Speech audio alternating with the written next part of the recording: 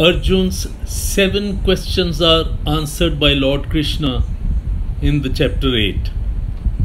Arjun said, Purushottam, who is Brahma? Who is Adhyatam? What is Karma? What is known as Adhibhut? And what is called Adhidev?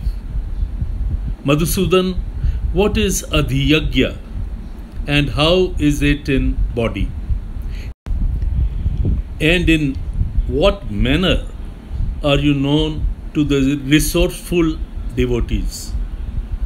Lord Almighty said, Brahma is the supreme creator, and the soul in the body is known as Adhyatam. The creation by Brahma in the form of all living beings and which is without any selfish motive is known as Karma.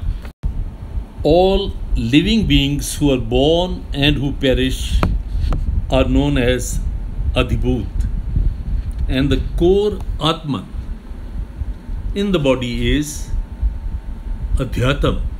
Arjun, I, the omnipresent Vasudeva, in the body is known as Adhiyagya. The person who remembers me even at the end of his life and leaves the body while remembering me, in fact, attains me. There is no doubt about it. Kunti Putra Arjun, at the end of human life, whichever aspect is remembered by the dying man, he assumes the same in the next birth. The simple reason for this is that he remained influenced with these particular aspects throughout his life. Therefore, Arjun, at all times you must remember only me, and you must also fight. In this manner, through the battle which you will dedicate to me with mind and wisdom, you will assume my form.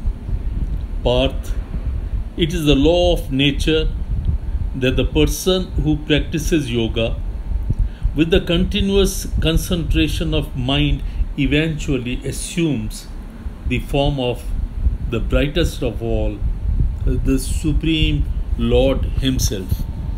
The person who always meditates on the Almighty as the Supreme Person who knows everything is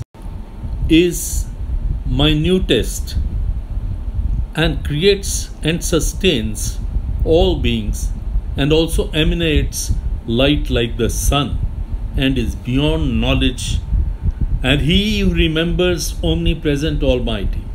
Such a devoted human being during his last time concentrates his mind on the middle of his forehead and with calm and peaceful countenance remembers me and becomes one with me.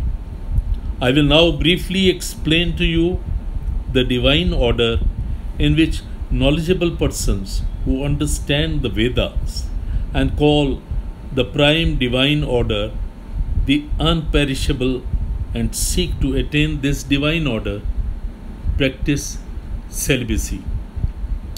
The person who controls all his senses and brings the mind into a meditative mode and fixes pran, the life force, with the conquered mind to the forehead and thereafter keeps on chanting Om, the one word which signifies the universe, and meditates on my form, in the end attains salvation.